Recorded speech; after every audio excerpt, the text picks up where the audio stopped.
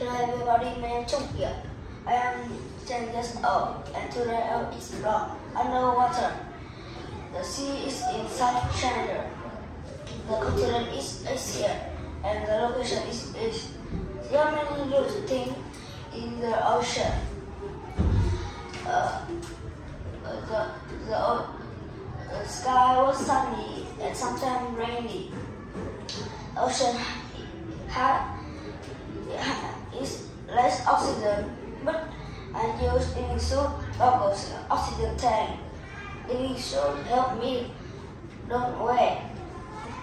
Goggles help me see better, and oxygen tank help me breathe longer. I can see many different sea fish and critters. Maybe I will see shipwrecks. Sometimes I see bonefish die.